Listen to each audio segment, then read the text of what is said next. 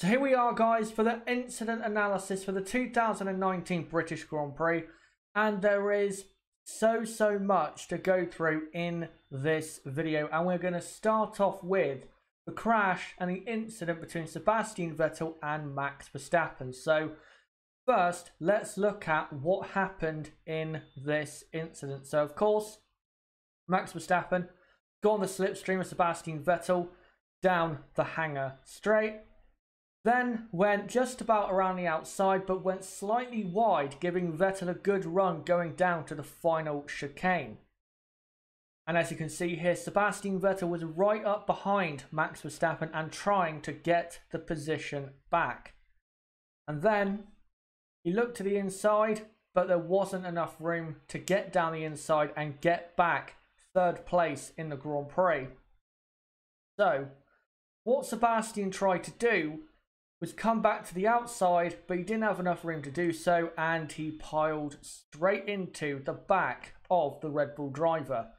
Now, it's pretty much a slam dunk that Sebastian Vettel is at fault for this incident, and now I'm going to show why, but also show what he should have done instead if he was to try and re-overtake Max Verstappen at this point of the Grand Prix. So again, Max Verstappen has gone slightly wide on the exit of Stowe Corner, giving Vettel a good run on him going down into the chicane. Now, at this point, Sebastian looks down the inside, but as you can clearly see, there is not enough room to get down the inside, considering how wide these current 2019 cars are. Now, he starts to turn the wheel to the outside to try and go to the outside line, but because of where he is in comparison to Max Verstappen, he's never going to get to that outside line without hitting Max Verstappen, because look how close to the back of him he is, and he quite frankly doesn't have enough time to get to that inside, or that outside line rather, because he hasn't given himself enough space to get there. And then of course piled into the back of Max Verstappen, and Sebastian is clearly at fault for just running Verstappen off the track, and he deserved the 10-second penalty he got and all the criticism he has got for it. What he should have done is what his teammate Leclerc did to Verstappen on I think lap 2 after the safety car restart. He should have gone right round the outside of the chicane and then made to the inside for the second part of the chicane and try to get back past that way, as we'll see later on in this video with Leclerc and Verstappen, but instead tried to go for quite a risky maneuver, and then it ended up not working at all, and he completely destroyed his and Max Verstappen's race. It was a very pointless maneuver that he tried to do, Vettel, and I think lacked just basic racing knowledge at that time to try and get past Max Verstappen. There was no way, with Max covering the inside line, there was no way that Sebastian was going to go down the inside. He could only go to the outside if he was going to get back past.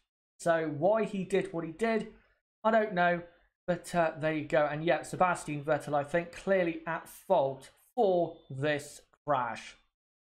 But now, let's get on to the good stuff. The great racing between Charles Leclerc and Max Verstappen that was really, I think, in terms of entertainment, the highlight of the 2019 British Grand Prix. So let's first look at the first incident. So as you can see here, Verstappen close behind Charles Leclerc. And then he does a switchback or an undercut through turn 3 going into turn 4. Now, on the exit of the corner here, you may think that Charles Leclerc is being a bit too rough with Verstappen, and Verstappen is being pushed off the track slightly, but simply Max Verstappen didn't have enough room on his own to get the overtake done. So what Charles Leclerc did was absolutely fine and was just good fair racing between Charles Leclerc and Max Verstappen. And also, it's good to see that Max did not try to continue that move around the outside, and very smartly, just after, got out of it so he didn't have contact with Leclerc, because I think the old Max Verstappen from a couple years ago would have tried to hold it around the outside, and it probably would have resulted in contact. Then we have the racing just after the pit lane. So in the pit lane, Max Verstappen just got ahead of Charles Leclerc, but Charles, of course, was not content with being relegated down a position. Into turn 3, he tried to switch back on Max Verstappen, but knew that realistically that this was not going to work. So what he did at turn 4, which was smart but was also the only thing he could do to get back past Max Verstappen, was to try and force an error.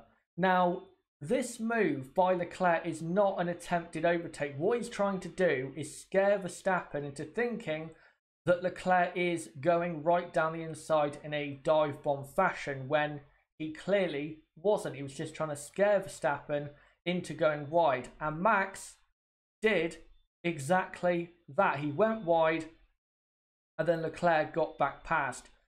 Great racing by these two again, and great thinking by Charles Leclerc. Always thinking as Charles and also Max Verstappen in ways to, attack and defend your position. Great by Charles Leclerc there.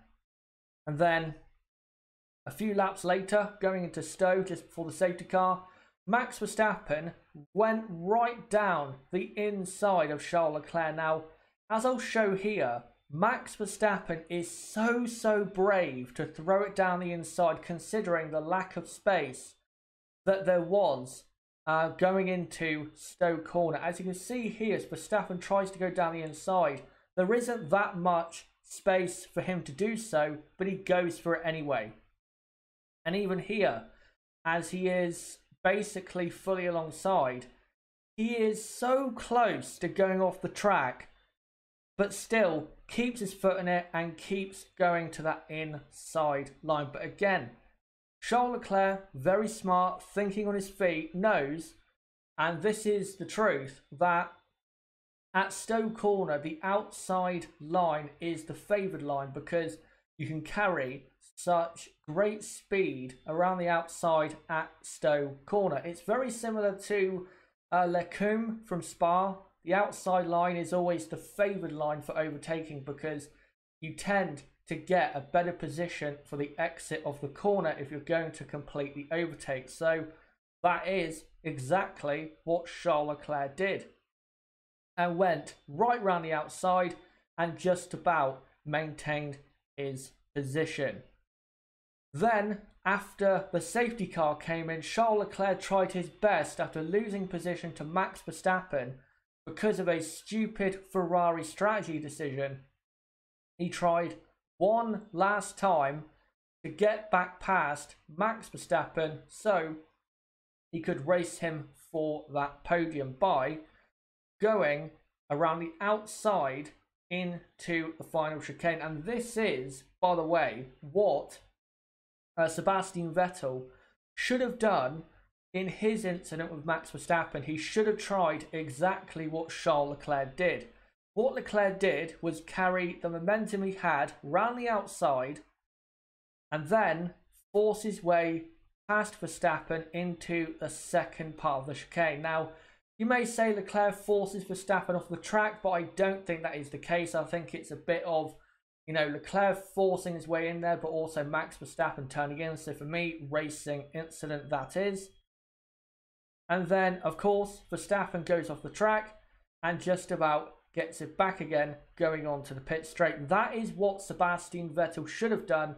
But I have to say, the racing between Charles Leclerc and Max Verstappen was some of the best racing I have ever seen. It was literally very similar to Gilles Villeneuve and René Arnoux from Dijon in 1979. It was that good. And hopefully that is the standard for racing between those two going forward, because if those two in the future, once Lewis Hamilton and Sebastian Vettel are gone, if those two are the two competing for the World Championships, if this is the standard for racing between the two, then we are in for a great decade in the 2020s or even the 2030s. We really, really are. But the final thing I'm going to analyse is Charles Leclerc's amazing overtake on Pierre Gasly. So going down into turn 3, Charles Leclerc did have a great run on Gasly, and Gasly knew that he had to defend the inside going into turn number 3. But Leclerc simply went round the outside because at the time Leclerc was actually struggling to get past Pierre Gasly. He didn't have at times quite enough speed where it mattered to get past. But at this point Charles Leclerc is very frustrated and knew he had to get past if he was going to fight for a podium finish later on, which he got. So what Leclerc did was simply carry tons of speed and momentum around the outside of the corner. What Leclerc does that is so good is that at this point he knows that if Gasly now makes a mistake, he will be the cause of the accident, and because he carries so much momentum around the outside of the corner, Gasly can't do anything. He can't defend his position because Leclerc knows that he has the inside for turn 4. Great piece of racing again by Charles Leclerc, and he was definitely one of the best drivers at Silverstone yesterday on Sunday. But that is it for the incident analysis video, guys. Yes, I could have analysed a lot more, such as Norris Ricciardo, Perez Hulkenberg, the Haas crash, the Mercedes racing. I could have analysed even more, and that just tells you how great the British Grand Prix of 2019 was. Hopefully that continues into Hockenheim, and I just cannot wait now for the next race because this race was so good, and hopefully we'll get more like it. But guys, let me know in the comments, do you agree or disagree with my analysis and my verdicts as to who's at fault and how the racing unfolded? Let me know in the comments. Also, don't forget to subscribe and smash the like button for more content like this. I'll be back on Thursday at 12 PM UK time for a video about Max Verstappen versus Charles Leclerc and who is better. And until then, guys, it has been me, Chazza HD. Goodbye.